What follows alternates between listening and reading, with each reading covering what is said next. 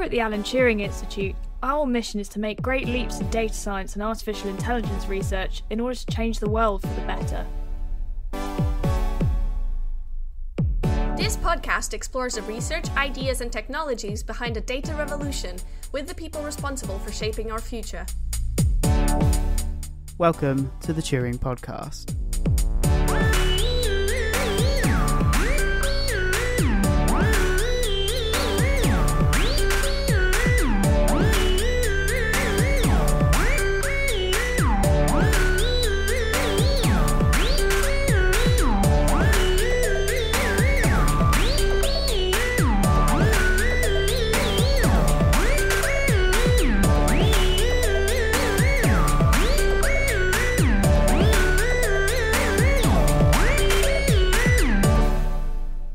Everyone, and welcome to another episode of the Turing Podcast. This week we're really excited to be joined by Andrew Holding, who is a Senior Research Associate at the Cancer Research UK's Cambridge Institute and a Fellow of Downing College, Cambridge. So today we're going to be talking to Andrew about his work using machine learning to understand the biology that underlies breast cancer to help improve treatments. I hope I've done an okay job of explaining that.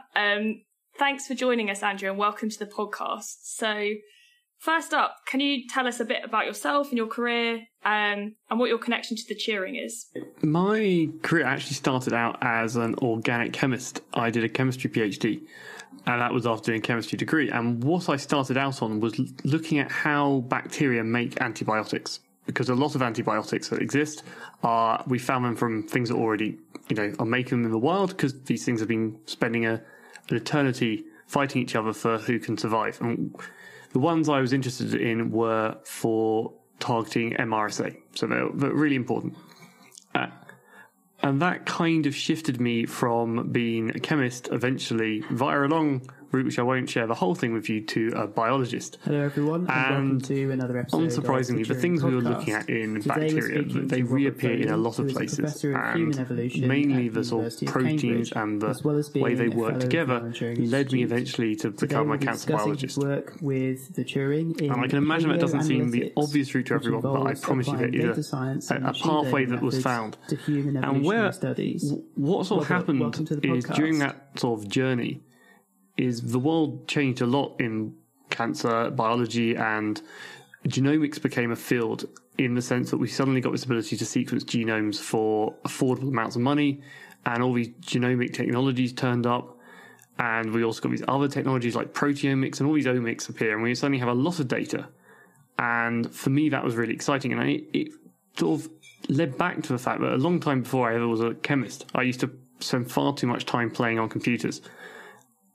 And I got very much into quantitative data, which of course does overlap with the physical sciences more than perhaps the biological sciences. And that's how I ended up here sort of as a physical scientist, now doing experimental biology and also combining it with machine learning. So before we get into sort of your research specifically, can you tell us a bit more broadly about how machine learning and AI has helped cancer research and diagnosis? Because I think this is probably an area most people don't know that there's such an overlap. Yes, so as I said, I'm an experimental biologist. So a lot of the stuff I do is quite a long way away from machine learning day to day, and we'll come to that. But in terms of sitting in the field and going to talks and seeing what's happened, the sort of really exciting things that people start to bring up are these ideas of digital pathology. So this is where instead of handing your pathology, your sample from your patient to a doctor to look at, a pathologist, you hand it to a computer. And there's a whole load of ethical and challenges there which we're still working through. But one of the key things is if we can crack this, we can get pathologists who don't get tired, who can screen a lot more slides, and we can then use the human beings more precisely when they're needed. And we can, even if we just tomorrow started to say, well, we'll tell you what, we'll just put the computers there as a second pair of eyes, catch those mistakes when someone gets tired. That doesn't really feel too creepy to a lot of people, but could save a huge number of people. The other things we talk about is computers are really good at finding patterns. When we pass them a pathology slide, they may find bits of detail there that hint to something that normally we'd have to go in with a needle to find. And that means we might be able to do less testing, less biopsies. And I think what's really interesting about field is a lot of people worry about this AI revolution taking over. And I'm sure you've had other people on this podcast say this, where certainly in the medical field, it's more they are tools that work alongside us. And the biggest criticism against AI software is, it's a black box. We don't necessarily know what it's doing. Well, I'd argue that we don't really know what's going on in the head of most pathologists. They can kind of describe it, but generally they'll tell you they know cancer when they see it. And that is really where we're coming from. It's these abilities, these technologies, not to supplant, but to work alongside and provide a consistency and reassurance where we can do better. That's not in question. It's not that we're necessarily doing badly. We just want to save more people. Yeah, so I suppose an example that I've come across of this is with detecting skin cancer. So I know that's something that, I think it was, at my GP surgery, that's being used quite widely, I think, now. And yeah, it definitely didn't replace the kind of presence of a doctor, but it definitely sped things up, I think. So yeah, it's really interesting. And I guess particularly at the moment, we know that the NHS is under a lot of pressure, doctors are under a lot of pressure, arguably there's a need more than ever for this kind of relationship, I suppose, is kind of how I see it. Yeah, and the skin cancer is an interesting one because most people have a mobile phone. You can point it at a picture of your own skin. And if you're not completely wanting a computer to be involved, you can, of course, send it off to someone for a second opinion. What we're still working on, and I like to often raise this because I think it's really important, is that there are challenges. Just as people make choices based on prejudice, what is showing, though, is if these algorithms aren't made with good diversity on the teams, skin cancer, melanoma usually happens on white skin. If you don't train the software to see a diversity of patients, your computer program will only work for people with white skin. And this is the kind of challenges we're seeing underneath it's basically repeating the same mistakes. So we have a real opportunity also to do it right and get it right now. And that's something which I think is really important to understand is there's a huge amount of research in going, well, how do we do this right and get it working rather than just repeating the same mistakes that come before? Yeah, I think that's a really, really important point to make, which has come up kind of again and again on the Turing podcast and definitely in kind of research that I've seen at the Turing. So I suppose now I'd like to get onto your research.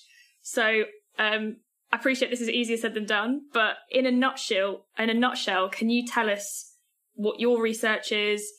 How did it come about? What's the aim? Why is it important, basically?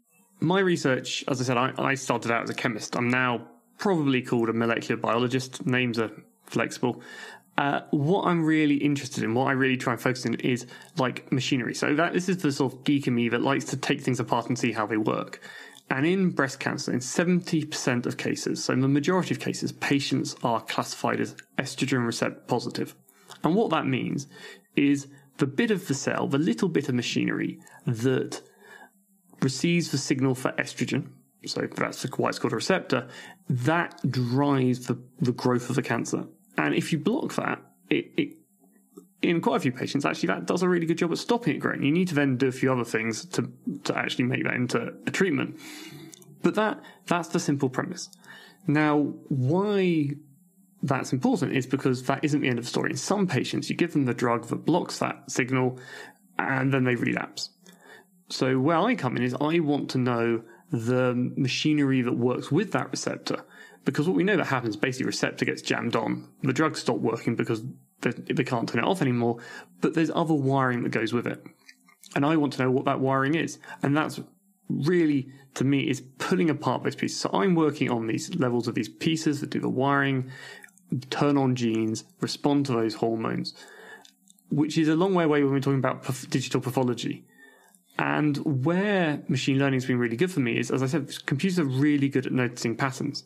What we did quite recently is we took a load of patient samples and we looked at what genes were turned on and off in different patients and used that to predict what things were controlling those genes. And we followed one of these up, it's called GRHL2, and we were able to predict a new function for this protein or piece of wiring that perhaps is another part of the puzzle that will then go on. So in future, when we talk about patients relapsing, maybe this is something we could target in those patients. But, I'm a molecular biologist. I'm as far away from the medicine as you can probably get, slowly finding those little bits of pieces of the puzzle that people then build on after me. And what machine learning has really helped us is solve this problem that we can now make huge amounts of data, genomic data, and then, I have to look through it, and I just don't have the ability to look at 20,000 data points for each patient. That's just not possible.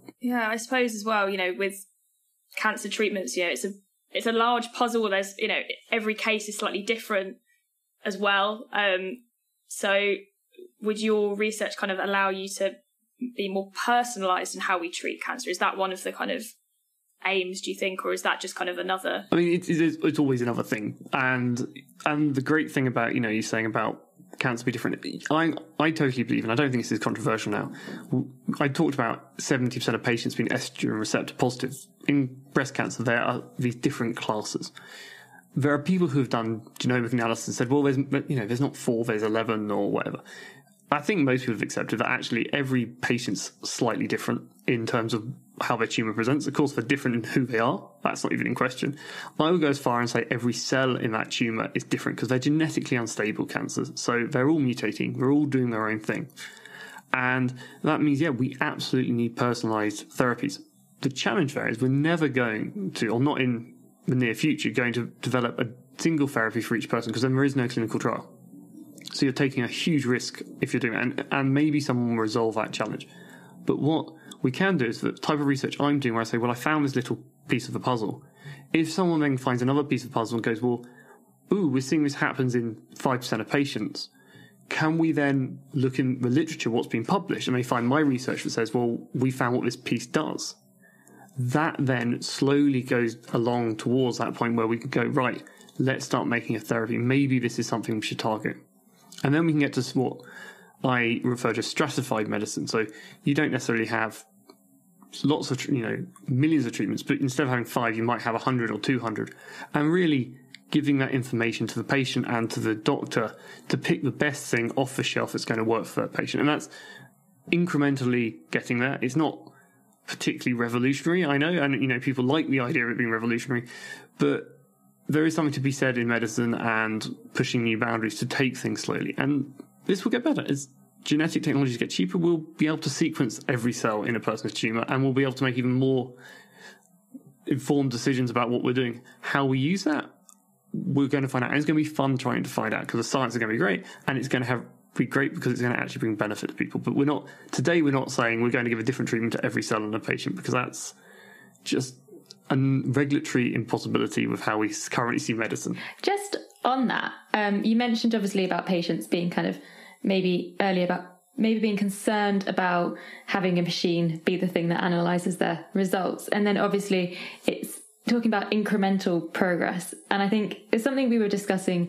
within the Turing and some of my team members about how the media tends to portray AI-related things as, something has completely transformed this field because this algorithm does something amazing, or machines are going to come and ruin your lives and doctors aren't going to look at it. And I guess with this sort of research, how do you kind of mitigate it potentially against that kind of risk of media representation being around like a miracle cure that you've come up with and kind of distorting it?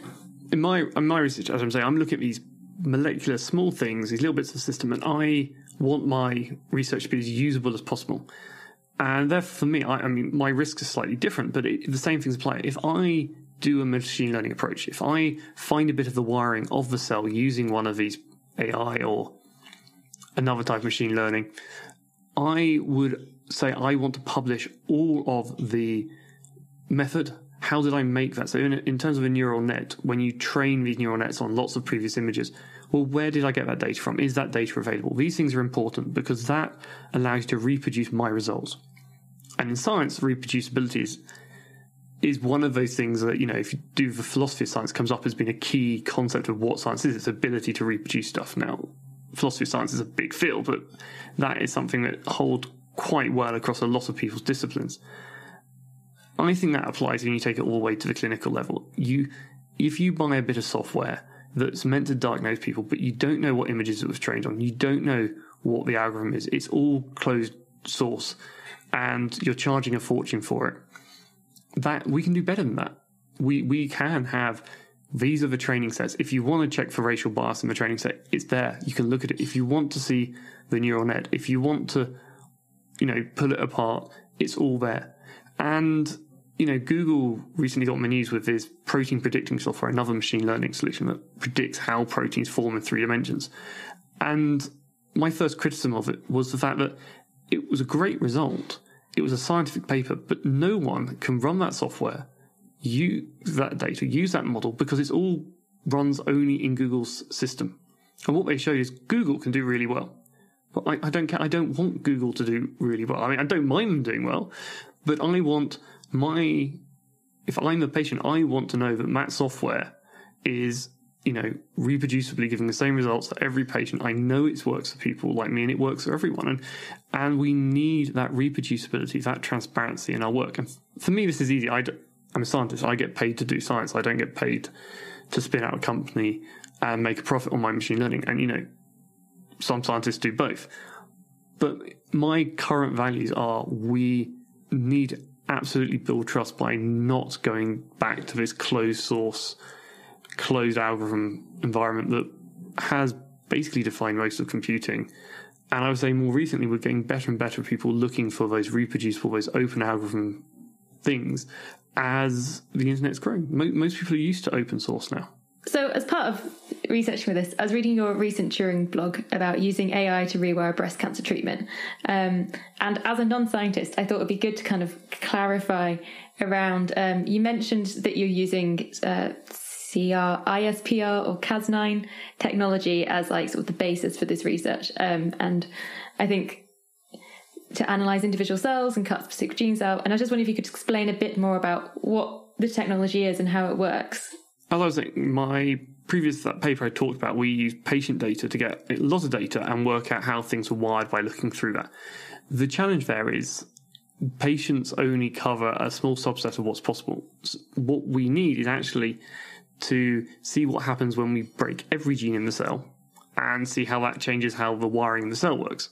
That doesn't necessarily happen in the cancer population.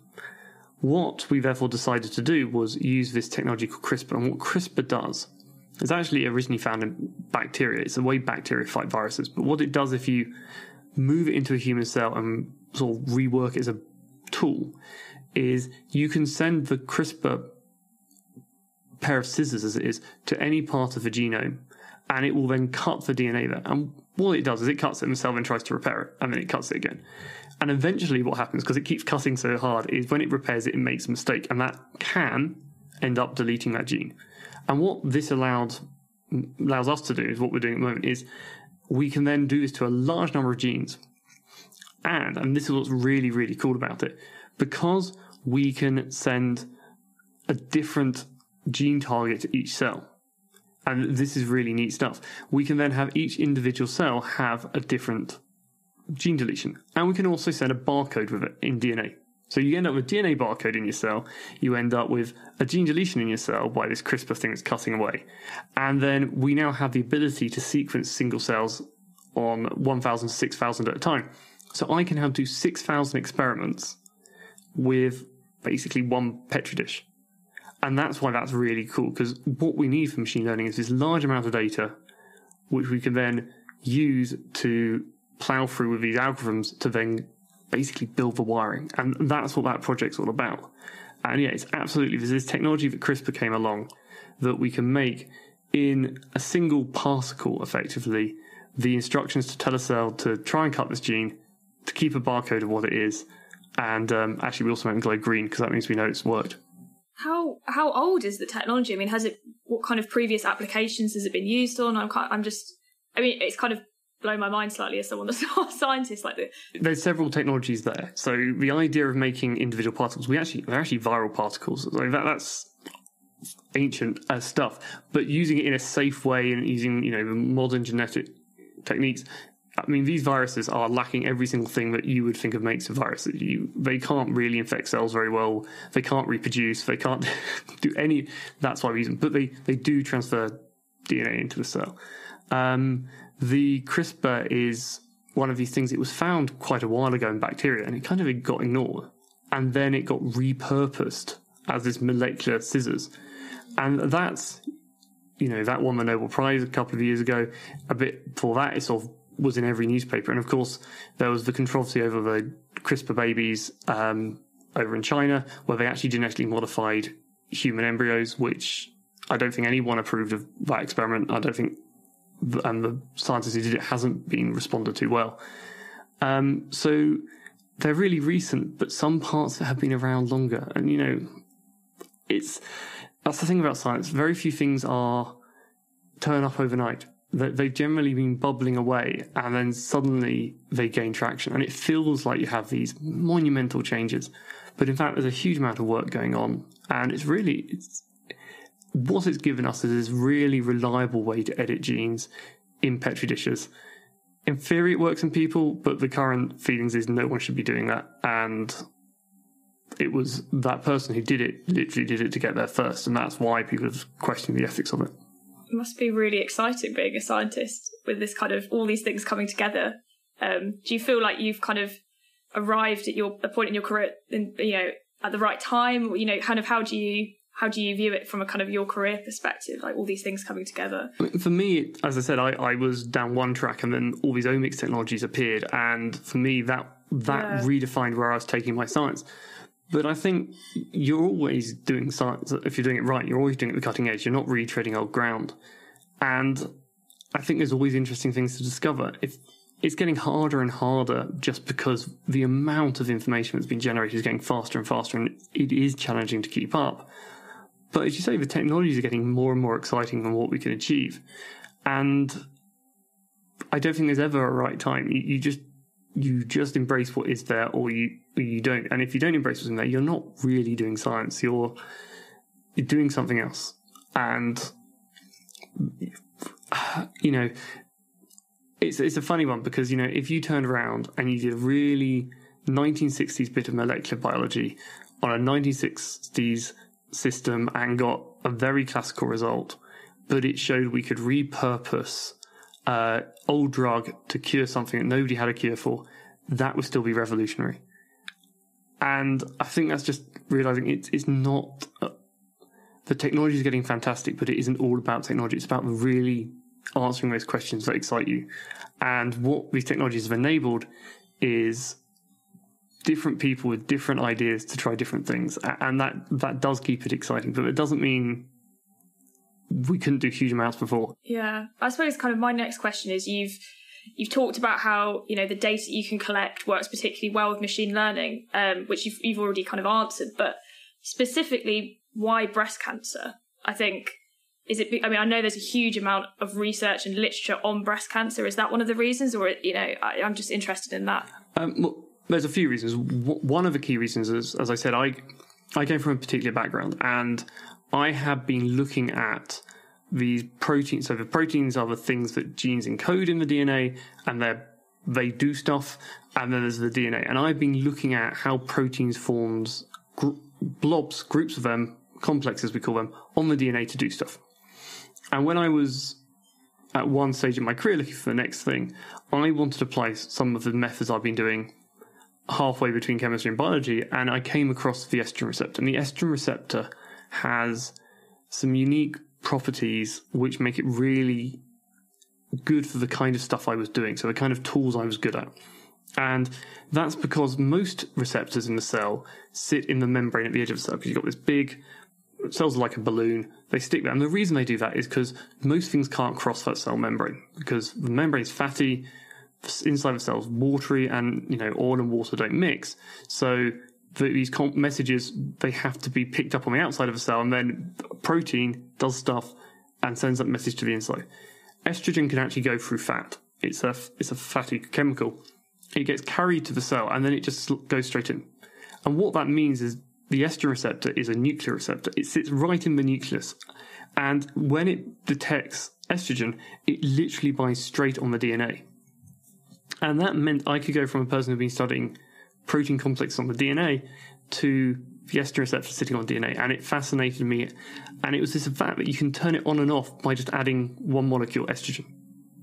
So that was the molecular side that worked really well for me. Then there's the sort of justification why we should fund the research, which is 70% of women get ER-positive breast cancer. It's the most common cancer in women. And when you look at the data, and let's be clear, there is no such thing as a good diagnosis of cancer. The only good diagnosis is not getting it. But it gets put down in the better diagnoses because if you look at about 5 years, survival's better. As I say, it's a terrible term. But prognosis is not as bad as some other cancers. But when you start to look longer term, actually, these patients start to keep relapsing when other cancer subtypes are not.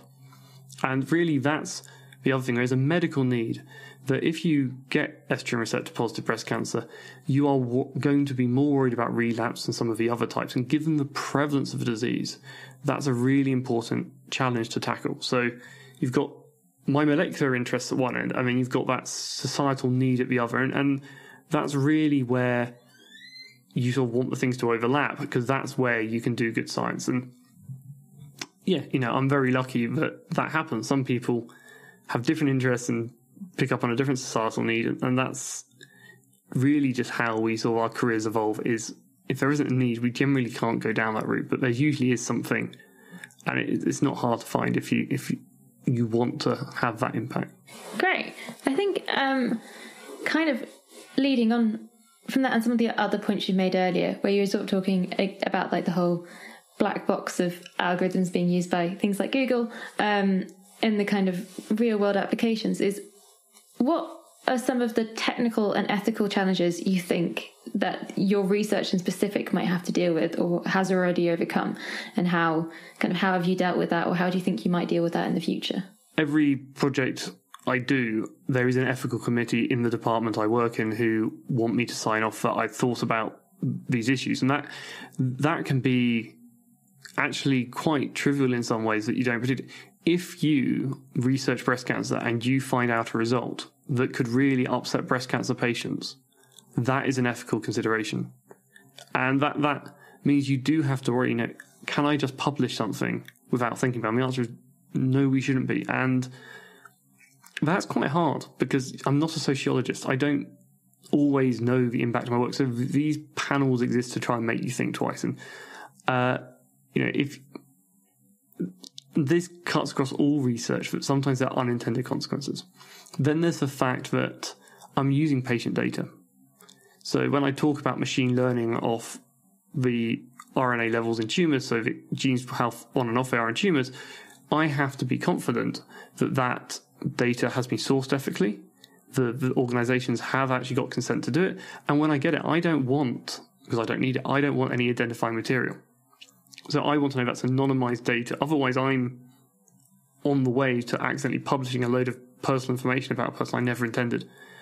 We also use patient samples. So we have to make sure they're collected with the consent of the patient. We have to make sure we use them properly. And if you've ever come across the story about the HeLa cells, this is Henrietta Lacks. So there's a Mortal Life Henrietta Lacks is an interesting book about it. Those cells were collected many years ago without patient consent, and they are now one of the biggest cell models used in labs across the world. Yet the original patient, who has long passed away, never gave their permission. And this is, quite troubling. And the world has moved on, but in moving along, that means we all have to consider when we get samples from what we're doing with them. This led to things like the Human Tissue Act. So on every level, this ethics comes in. And then, of course, the final thing is what people normally are going on about is if you do a machine learning algorithm and it's diagnosing people and it could be making big decisions, is that ethical? But it goes across every layer of your research. And when we're applying funding, we have to make ethics statements. We have to discuss this, and it underpins everything we do. So I guess it's about, or it sounds like it's pretty much entirely about just sort of putting the patient at the heart of every decision you make, rather than the science, but as a priority of saying, is it going to impact the patient, or how is the patient impacted, rather than saying what would get the best result. Yeah, I mean, it doesn't take a big imagination to think of unethical science that you could do that would massively shock people and probably get a headline news. You can easily get into headlines by doing the wrong thing.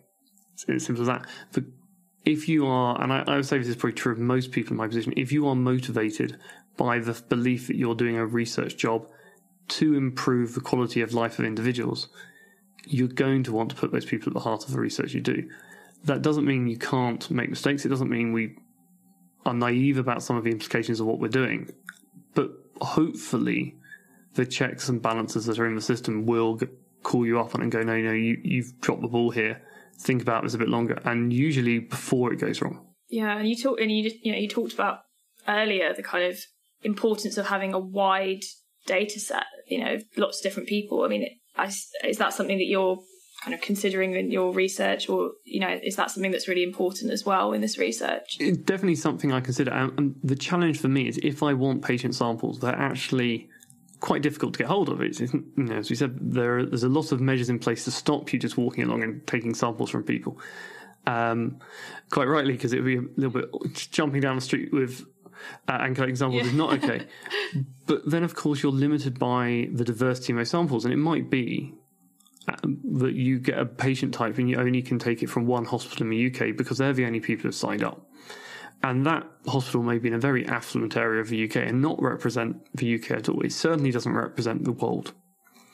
And we are aware of this.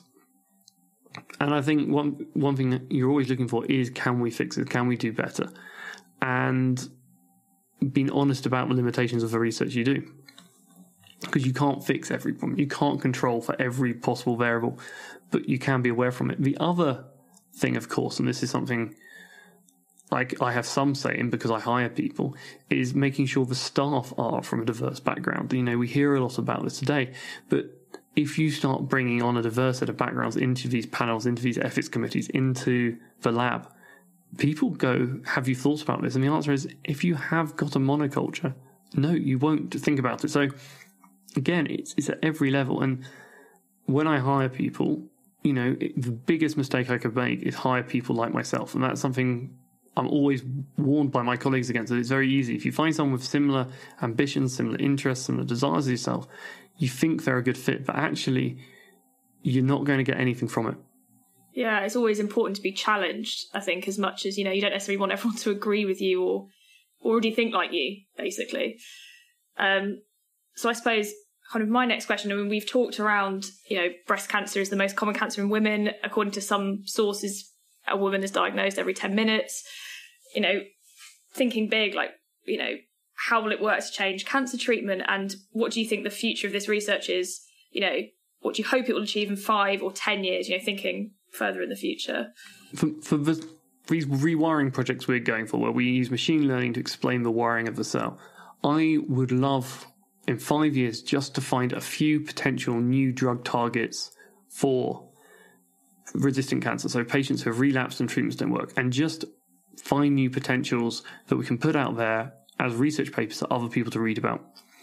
Now, it may not be our ones that we put out there, but if other labs are doing the same thing, then in 10 years, hopefully some of those are starting to look really promising. They can go to the point where, and this is just how research works, go in to become candidates through funding from pharma, from organizations which can actually translate that from being a research paper into a drug. And at the moment, there are certain ways that happens, but in 10 years, I suspect we'll find as we get more and more high throughput, people more and more pushing for these precision medicines, I think there's going to be new and interesting opportunities. But that's, that depends how the financials work, depends how pharmaceuticals industry restructure. But just being able to have one thing to actually push the whole way through would be fantastic. So I think an interesting kind of different angle, I guess, on the kind of role of AI and machine learning in terms of breast cancer diagnosis is kind of, obviously COVID-19 has had, I feel like it'd be wrong to not cover COVID considering the last year. It has a massive impact on breast cancer diagnosis and treatment, and I know that is something that you sort of touched on briefly in the blog post you wrote for the Turing Institute. And I was just wondering if you could expand on that, and maybe if there's a role for your research to sort of work alongside that sort of backlog in diagnosis, or whether there's just sort of a general thing that it could influence. It's definitely more at the general level. The kind of research we're doing, the concern from COVID isn't so much that because we're at this early biological level. The concern is this research is slowing up. The funding is getting harder, and that could be delays. And the delays won't be now; they'll be in 5-10 years' time when those results I was talking about aren't there, because people haven't been able to get in the labs. People haven't had their contracts extended because funding's been cancelled. So that's the real immediate challenge in our labs, is how we can keep that research going. Of course, we're also finding that patients are not getting diagnosed as quickly. We're finding that patients are having to wait longer for treatment, and all these things are really, really concerning for patients. And, patient advocacy groups and cancer charities are trying really hard to minimize that. And I think it was a good point you raised earlier. These technologies like digital pathology, these technologies which involve sequencing to work out what's wrong with tumour and more precisely target it, these have a role in relieving stress on organisations like the NHS. There's always a challenge. We've seen with the COVID vaccine how long it takes to do a clinical trial. And they are some of the sort of fastest clinical trials ever done because they have so much of the resources behind them. Those resources aren't there right now for cancer. And that's a real tragedy. What we need to do is just work out how to balance it. But of course, we can't balance it if those ICUs are overloaded and those people with immediate needs it's compromised. And this is why we are doing things like locking down, of course, and we are trying to stay at home. So I think absolutely machine learning has absolute role in helping us deal with this, whether it's patient diagnosis, whether it's systems that identify patients who come into the ward, what they potentially could have wrong with them, if it's going through clinical records to highlight them earlier so we can prioritise the people who really need it now. All these opportunities are there. What is not going to change is we're not going to be able to rush this out during a pandemic because it just takes too much. There will be some benefits, some things will be coming on, but we won't fix everything. And I think there isn't, whilst that sounds a little bit, lacking optimism, I don't think I am saying that. I think the potential's there. I just don't want to oversell it. And I think that's the mistake. If you oversell things to patients, if you oversell your research, people then go, why haven't you delivered? And that's why I'm very careful to say I am the reprogramming of breast cancer stuff I put in that blog post, the stuff I'm doing with machine learning. It's not going to deliver something tomorrow. It's not, if you have breast cancer now, I am unfortunately not able to say I will have a thing in clinical trial for you before the illness runs its course. But we will give the GPs, the doctors and medics all the resources we have developed over the last 50 years for that disease. And that's constantly getting better. And I think that is really where people see these things were always coming, and they're still coming, and we just need to make sure that the underlying research doesn't dry up. And that may not feel immediate, but that's the reality of how things just take time. Your research in AI is not sort of a magic bullet that will fix things, but do you think instead it's been a case that the impact of COVID on sort of the health system and scientific research has maybe highlighted areas of vulnerability or potential research focus that, pandemics are potentially more likely to be a thing that happens consistently in the future, and these are areas that the scientific community might focus on in a way that previous to COVID wouldn't have been a priority? I think there's definite things that are going to come out of this. Machine learning has the ability in theory to predict pandemics before they happen. That doesn't mean they're magical. It means that, we were not, when we were seeing the spread, a lot of us were going, oh, it's like flu. Oh, it's, these things have been said. You can think that if you fed a machine algorithm enough data, it will give you some kind of, no, you're not taking this seriously enough. There are opportunities to do this. The question, though, isn't, I don't feel, whether scientists are interested in doing this. It isn't whether these technologies can help. There's definitely opportunity there. It's where the funding is, and it's who's going to pay for it. And this is a science policy. And what we've seen over the last 12 months is there is a definite antagonism between the science and the politics.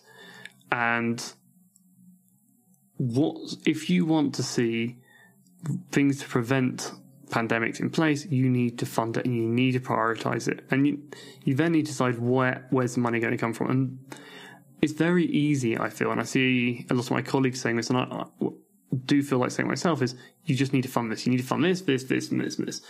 And, of course, I don't have to stand up on a podium and say what I've counselled to do. I don't have to justify it.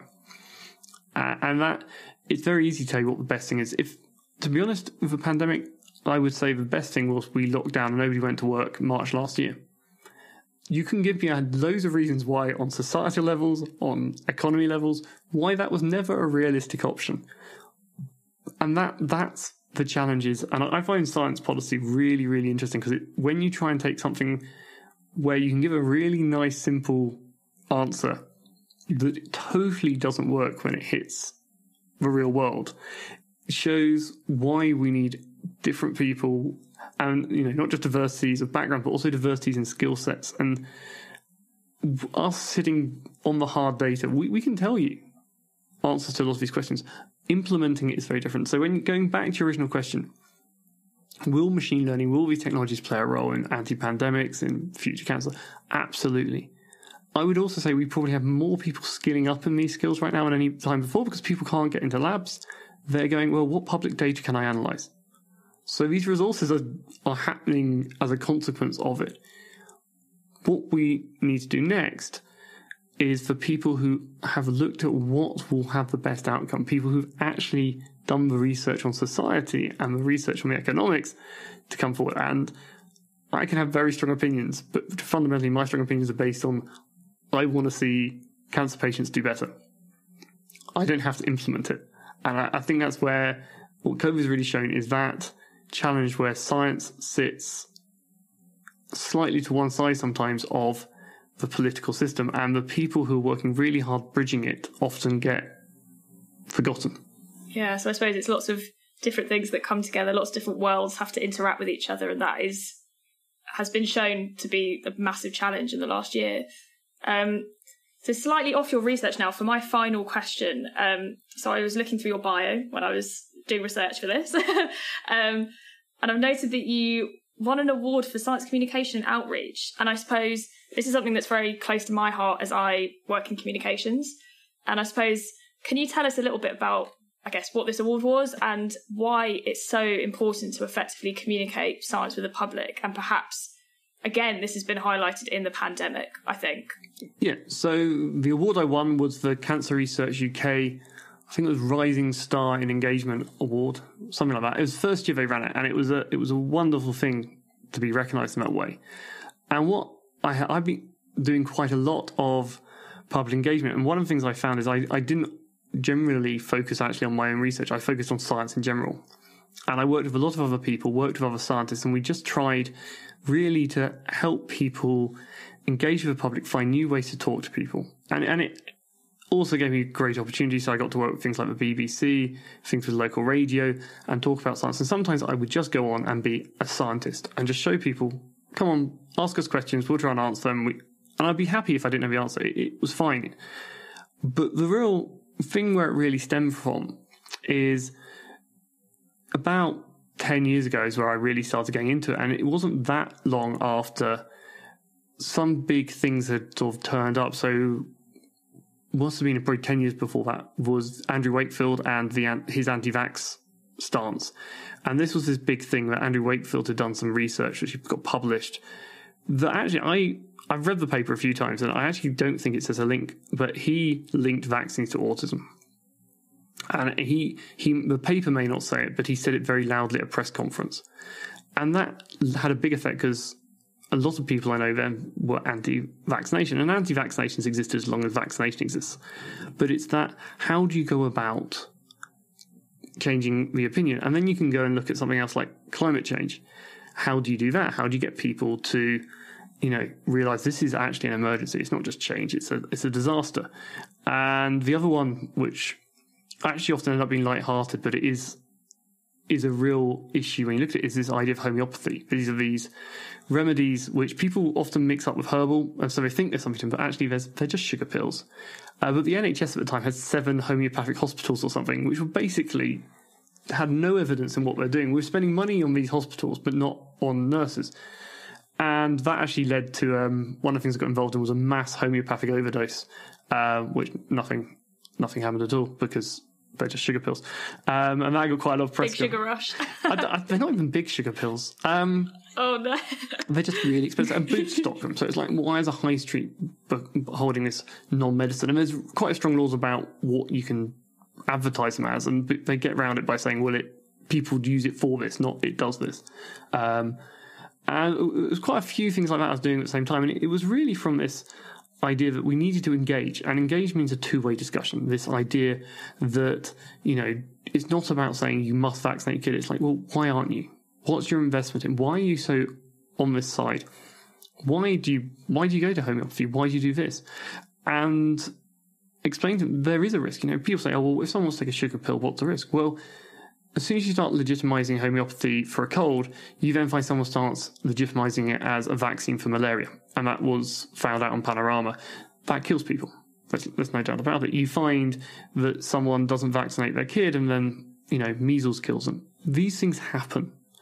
And I guess that's really where it came from, is I just felt this passion to actually communicate with people, find out what they were feeling, but also just try and nudge a little bit, because there's not a huge amount an individual can do, back against these quite big organisations, which we're now seeing more than ever, really fighting the science.